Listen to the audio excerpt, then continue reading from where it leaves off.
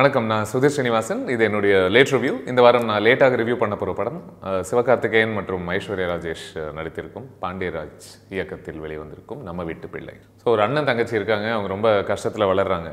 அவங்களுடைய கஷ்டத்தை தாண்டி அவங்க வர்றதுக்கு அவங்க ஒருத்தர் மேலே ஒருத்தர் வச்சிருக்கிற அன்பு வந்து பிரயோஜனப்படுது.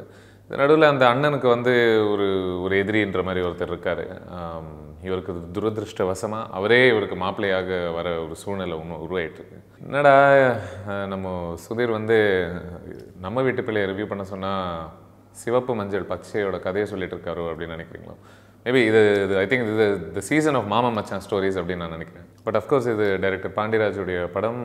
நீங்கள் கடைக்குட்டி சிங்கம் அவருடைய இதுக்கு முன் படம் கார்த்தி வச்சு எடுத்த அந்த படம் நீங்கள் பார்த்துருந்தீங்கன்னா ஒரு உறவை பற்றி மட்டும் இருக்கிற படமாக இது இருக்க முடியாது அப்படின்னு நீங்கள் முன்னாடியே சொல்லிடுவீங்க. அதே மாதிரி இந்த படத்தில் எல்லா விதமான உறவுகளும் இருக்குது. But at the heart of this film இருக்கிற உறவு வந்து ஒரு அண்ணனுக்கும் தங்கச்சிக்கும் உள்ளான உறவு. அது வந்து அரும் பொன் அப்படின்ட்டு சிவகார்த்திகேயனோட கேரக்டருக்கும், துளசி அப்படின்ட்டு ஐஸ்வர்யா ராஜேஷோடைய கேரக்டருக்கும், அவங்க ரெண்டு பேருக்குள்ளே இருக்கிற உறவு தான் முக்கியமான உறவாக நான் பார்க்குறேன் இந்த படத்தில். இன்ஃபேக்ட் ஒரு இடத்துல துளசி பற்றி பேசும்பொழுது பாசமலர் அப்படின்ற ஒரு வேர்டு யூஸ் பண்ணுவாங்க. அஃப்கோர்ஸ் அண்ணன் தங்கச்சி அப்படின்னு பேசினாலே ஜென்ரலாக பாசமலர் படத்தை பற்றி பேசுகிறது உண்டு. பட் இது வெறும் மேலோட்டமாக உபயோகித்த ஒரு வார்த்தையை நான் பார்க்கல. இன் சென்ஸ் யோசிச்சோம்னா எப்படி அந்த படத்தில் வருதோ அதே மாதிரி சின்ன வயசுலேயே நான் என் தங்கச்சியை கட்டி காப்பாற்றுவேன், அவங்கள ஒரு நல்ல வாழ்க்கையை உருவாக்கி கொடுக்கணும் அப்படின்ற ஒரு ஆர்வம் காட்டுற ஒரு அண்ணன் அந்த படத்துலையும் சரி இந்த படத்துலையும் சரி. அந்த பெண்ணுக்கு வந்து கல்யாணமான பிறகு நிறைய கஷ்டங்கள் அவமானங்களை சந்திக்க வேண்டிய ஒரு சூழ்நிலையில் தள்ளப்படுற ஒரு ஆண் அந்த படத்துலையும் சரி இந்த படத்துலையும் சரி. ஆல்மோஸ்ட் சொல்லணுன்னா இந்த படத்தில் ஒரு ஸ்லைட்லி ஒரு ஓவர் த டாப் ட்ராமா இருக்குது இல்லையா, ஒரு மெலோ ட்ராமா. அதுவும் ஆல்மோஸ்ட் அந்த காலத்திலேருந்து இருக்கக்கூடிய ஒரு வெளிப்பாடாக தான் நான் பார்க்குறேன்.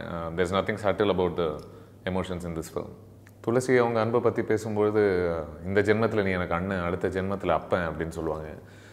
இவர் வந்து தன்னுடைய அன்பை பற்றி பேசும்பொழுது அந்த கடவுளே வந்து நம்மளை பிரிக்க முயற்சி பண்ணாலும் அது நடக்காது அப்படின்ற மாதிரி ஒரு பாட்டில் சொல்லுவார். ஸோ இந்த ரெண்டு பேர் மத்தியிலும் அவங்களுக்குள்ளே இருக்கிற இந்த உறவு மத்தியிலும் வரக்கூடிய ஆள் வந்து ஐயனார் அப்படின்ற character which is played by actor Natraj. அவரை நான் இந்த மாதிரி ரோல்ஸ்லாம் நிறைய படங்களில் நம்ம பார்த்துருக்கோம், நான் ரொம்ப ரசிச்சிருக்கேன் கூட. இந்த படத்துலேயும் அவரை நான் ரசித்தேன்.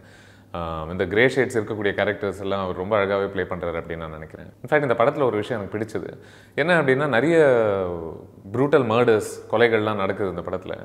அப்படி இருந்தும் இதில் ஒரு வில்லன், ஒரு கெட்டவன், இவன் எப்பொழுதுமே கெட்ட செயல்களை செய்வான் அப்படின்ற மாதிரி ஒரு கேரக்டர் இந்த படத்தில் நான் பார்க்கவே இல்லை. இன்ஃபேக்ட் ஒரு இடத்துல சிவகார்த்திகேயன் கேரக்டர் மேலே ஒரு கொலவெறியோடு சுற்றிக்கிட்டு இருப்பாங்க ஒரு கும்பல், அருவெல்லாம் தூக்கிக்கிட்டு. அந்த மாதிரி இருக்கும் பொழுது கூட அவர்கள் கெட்டவர்கள் இல்லை, அவங்க வந்து இதை அவங்க பண்ணுறதுக்கான காரணம் அவங்க இன்னொருத்தர் மேலே வச்சிருக்கிற ஒரு அன்பு அப்படின்னு சொல்லக்கூடிய சர்க்கம்ஸ்டான்ஸாக எல்லா இடத்துலையும் ஒரு ஈவலான ஒரு விஷயமா இருக்குது அப்படின்னு சொல்லக்கூடிய அந்த தன்மையை நான் ரசித்தேன் இந்த படத்தில். சரி, இப்போ கடைக்குட்டி சிங்கம்க்கும் நம்ம வீட்டு பிள்ளைக்கும் என்ன மிகப்பெரிய வித்தியாசம் அப்படின்னு கேட்டால், ஒன்று வந்து அந்த லெக்சர்லாம் இல்லை இந்த படத்தில். அது ஒரு நல்ல பாசிட்டிவ் டெவலப்மெண்ட் தான். அந்த படத்தில் அடிக்கடி ஃபார்மர்ஸ் பற்றியும் அக்ரிகல்ச்சர் பற்றியும் ரொம்ப நீளமாக பேசிக்கிட்டே இருப்பாங்க. இந்த படத்தில் அந்த மாதிரி எதுவும் கிடையாது. இன்னொரு விஷயம் கூட அது ஒரு ரசிக்கும்படியான ஒரு விஷயமாக தான் நான் பார்க்குறேன். என்ன அப்படின்னா, உறவினர்கள் வந்து முக்கியம் அப்படின்னு சொல்லக்கூடிய படங்கள் இந்த மாதிரி படங்களே, ஃபேமிலி ட்ராமாஸே. பட் அப்படி இருக்கும் பொழுதும் உறவினர்கள் வந்து வெறும் அவங்க மட்டும்தான், அவங்களால மட்டும்தான் சந்தோஷம் நம்ம வாழ்க்கையில் இருக்குது அப்படின்ட்டு சொல்லக்கூடிய படம் இது இல்லை. இது வந்து அந்த போத் சைட்ஸ் ஆஃப் த காயினை காமிக்குது. இன்ஃபேக்ட் அரும் பொன் கேரக்டரே ஒரு இடத்துல சிவகார்த்திகேயனோட கேரக்டர் சொல்லியிருப்பாரு என்ன அப்படின்னா, சொந்தம் தான் நமக்கு இருக்கிறதுலேயே சோகத்தையும் கொடுக்குது, அவங்க தான் இருக்கிறதுலேயே நமக்கு சந்தோஷத்தையும் கொடுக்குறாங்க அப்படின்னு சொல்லுவார். அண்ட் இந்த படத்தில் அரும் பொண்ணுக்கு இல்லாத சொந்தமே கிடையாது. தாத்தாலேருந்து, மாமாலேருந்து, அத்தையிலேருந்து, மாமன் முறப்பொண்ணுலேருந்து எல்லா விதமான உறவுகளுமே அவருக்கு இந்த படத்தில் இருக்குது. இன்ஃபேக்ட் அவருடைய குடும்பத்தை ஒரு ஃபேமிலி ட்ரீயாக நம்ம வரைய ஆரம்பிச்சோம்னா ஐ திங்க் பல வருஷம் ஆகும்னு நினைக்கிறேன். வேல ராமமூர்த்தி, சுப்பு, ஆடுகளம் நரேன், இந்த மாதிரி நிறைய டேலண்டட் ஆக்டர்ஸ் இருக்காங்க காஸ்ட்டில். So the cost is pretty great I think. But எது பிரிட்டி கிரேட் இல்லை அப்படின்னு நான் நினைக்கிறேன்னா, அவங்களுடைய கேரக்டரைசேஷன் எல்லாமே ஒரு வரியில் எழுதப்பட்ட ஒரு கேரக்டர் டிஸ்கிரிப்ஷன்ஸாக தான் நான் பார்க்குறேன். ஸோ இவங்க ரோல்ஸ் பற்றி சொல்லணும் அப்படின்னா, ஒரு கர்வம் கொண்ட ஒரு கோவக்கார மாமா அப்படின்ற ஒரு ரோலு, இன்னொருத்தர் வந்து அவருடைய ஒரு comedy cousin which is played by Suri இந்த படத்தில். அப்புறம் இன்னொருத்தங்க ஒரு லேடி வந்து அவங்களுடைய அத்தை வந்து எப்பவுமே ஒரே வார்த்தையே பேசாமல் வெறும் அப்படின்னே பேசக்கூடிய ஒரு தன்மை இருக்கும். அப்புறம் பாரதி ராஜா அவர்கள் எனக்கு பிடிச்ச இந்த படத்தில் அவர் ப்ளே பண்ணுற பட் கேரக்டரும் ஆல்மோஸ்ட் மற்றவர்கள் பெருசாக அவருடைய பேச்சு எடுபடாத ஒரு தாத்தா அப்படின்ற ஒரு கேரக்டர் தான். இந்த ஒரு வரி அடையாளங்கள் வந்து ஓரளவுக்கு மேலோட்டமாக சந்தோஷத்தை நமக்கு கொடுத்தாலும் கொஞ்ச நேரம் பிறகு வந்து அடிஷ்னல் டீட்டெயிலிங் தேவைப்படுது. ஃபார் எக்ஸாம்பிள் இன்னொரு கேரக்டர் இருக்காங்க, இதில் வந்து ஒரு கஞ்சனான ஒரு மாமா கேரக்டர் ஒருத்தர். அவர் வந்து கஞ்சன் அப்படின்ற ஒரு டிஸ்கிரிப்ஷன் இருக்கிறதுக்காகவே அவர் எல்லா சீன்லேயுமே பணத்தை சார்ந்த ஒரு பேச்சோ பணத்தை சார்ந்த ஒரு உரையாடல் மட்டும்தான் அவர்கிட்ட நம்ம பார்க்க முடியும். ஃபோனில் ஒருத்தர் கூட பேசிகிட்டு இருக்கும்போது கூட அவர் வந்து கையில் வந்து கேஷ் எண்ணிக்கிட்டு இருப்பார். ஏன்னா அவங்க அடிக்கடி உங்களுக்கு சொல்கிறாங்க, இவர் தான் அந்த கஞ்ச மாமா ஞாபகம் இருக்கா அப்படின்ட்டு அவங்க சொல்கிற மாதிரி. சரி, அதை விடுங்க, நம்ம சிவகார்த்திகேயனோட கேரக்டருக்கு வருவோம். அவருடைய கேரக்டர் பேர் சொன்னோம் இல்லையா, அரும் பொன். பேருக்கு ஏற்ற மாதிரியே ரொம்ப தங்கமான ஒரு மனுஷனை ப்ளே பண்ணியிருக்கார் இந்த ஃபிலிமில். அந்த மாதிரி ஒரு கேரக்டர் ப்ளே பண்ணணும் அப்படின்னா நிறைய ஒரு வல்னரபிலிட்டி காமிக்கணும்.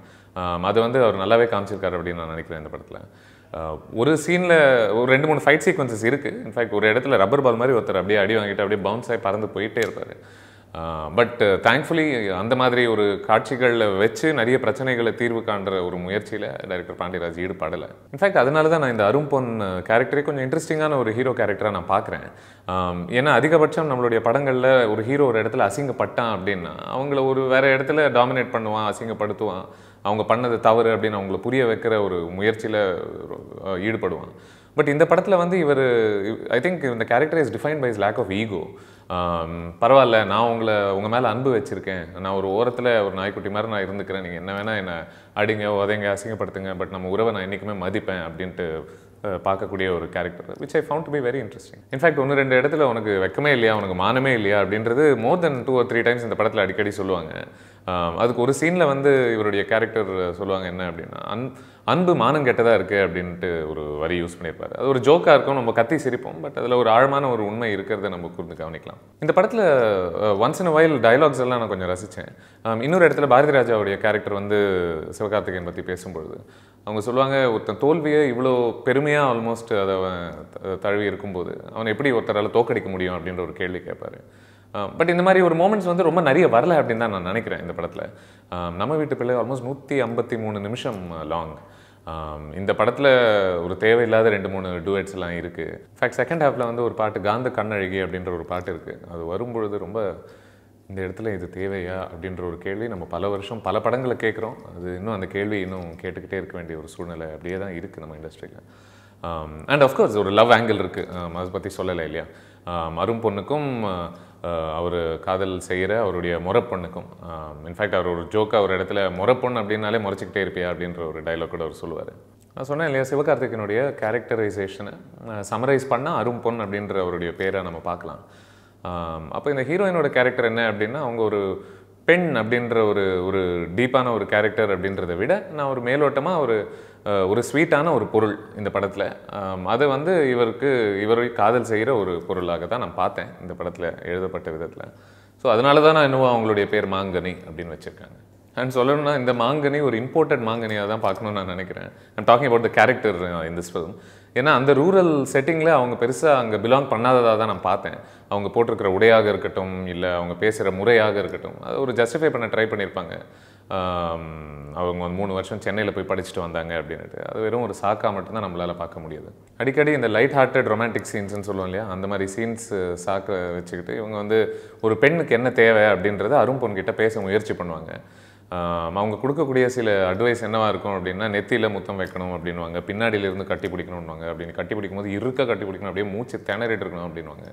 அண்ட் அவங்க வெறும் மேக் அவுட் அட்வைஸ் மட்டும் கொடுக்க மாட்டாங்க, நிறைய மேக்கப் சார்ந்த அட்வைஸும் கொடுப்பாங்க. ஃபார் எக்ஸாம்பிள் ஒரு ஷாப்பிங் மாலுக்கு போனோன்னா அவங்கள பே பண்ண விடாமல் பார்த்துக்கணும் அப்படின்வாங்க. அவங்களுடைய ஹேண்ட்பேக் இருந்தால் நீ வந்து அதை தூக்கிட்டு போகிறதுல கூச்சம் படக்கூடாது அப்படின்வாங்க. அதுக்கப்புறம் ஒரு பெண் வந்து லெக்கிங்ஸ் இதெல்லாம் போட்டான்னா போடக்கூடாதுன்னு நீ சொல்லக்கூடாது அப்படின்வாங்க. ஸோ இந்த மாதிரி காட்சிகள் எல்லாமே இந்த படத்தில் பெருசாக பொருந்தாத ஒரு காட்சிகளாக தான் நான் பார்க்குறேன். இன்ஃபேக்ட் அதை விட இன்னும் ஒரு பெரிய ப்ராப்ளம் கூட இருக்குன்னு நான் நினைக்கிறேன். ஐயனார் கேரக்டருக்கும், அதான் நாட்டி ப்ளே பண்ணியிருக்கிற கேரக்டருக்கும், சிவகார்த்திகேயனுடைய கேரக்டருக்கும் அவங்களுக்குள்ளே இருக்கிற ஒரு விரோதம் இருக்கு இல்லையா, அது வந்து சிவகார்த்திகேயன் கேரக்டருக்கும் அவருடைய குடும்பத்தின் அவங்களுக்குள்ளே இருக்கிற ஒரு பிரச்சனைகளுக்கும் இது ரெண்டுமே பொருந்தாத, ரெண்டுமே ஒன்று சேர்ந்து அழகாக ஒரு கோ எக்ஸிஸ்ட் பண்ணாத பிரச்சனைகளாக தான் என்னால் பார்க்க முடிஞ்சது. அது ரெண்டுமே கோர்வையாக ஒன்று சேரலை அப்படின்னு தான் நான் நினைக்கிறேன். இந்த படத்தில் நிறைய உறவினர்கள் இருக்காங்கன்னு சொன்னேன் இல்லையா, நிறைய உறவினர்கள் இருந்தாலே நிறைய பிரச்சனைகளும் இருக்குது இந்த படத்தில். ஸோ இது எல்லா பிரச்சனைகளையுமே இவங்க வந்து ஒரு ஸ்பீச்லேயோ இல்லை ஒரே ஒரு கிளைமேக்ஸ் சீக்வன்ஸ்லேயோ அதை வச்சு எல்லாமே சார்ட் அவுட் பண்ணிடலாம் அப்படின்ட்டு இவங்க எடுத்த அந்த முயற்சி வந்து கொஞ்சம் நம்ப முடியாத ஒரு விஷயமாக தான் இருக்குது.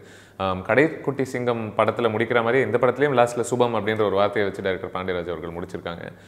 பட் அந்த படத்தில் சுபமாகத்தான் தெரிஞ்சது. பட் இந்த படத்தில் வந்து இவருடைய குடும்பமோ இல்லை அந்த சூழலோ அவ்வளோ சுபமாக நம்மளால் நம்ப முடியலை. கடைக்குட்டி சிங்கமில் நான் அதை பற்றி பேசியிருக்கும்போது, அதை பற்றி எழுதியிருக்கும்போது நான் சொல்லியிருந்தேன், you can see a lot of heart in the film அப்படின்னு.